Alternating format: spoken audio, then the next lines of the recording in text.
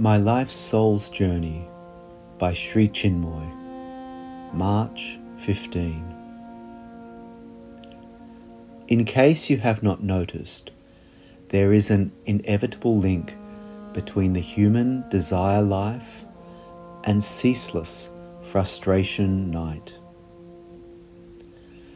No matter how well grounded you are in the spiritual life, you will see that in attachment there is only frustration. In attachment, if your desires are not fulfilled, immediately frustration comes in. In the spiritual life, we must end all attachments.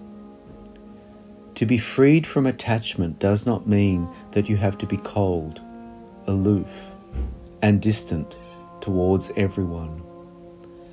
Attachment should be transformed into proper understanding and oneness. Attachment is not real oneness.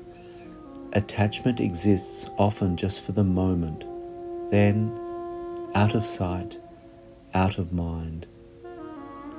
Real oneness with human beings is most important. In oneness, we are never frustrated because oneness implies the strongest inner understanding, and this inner understanding is illumination.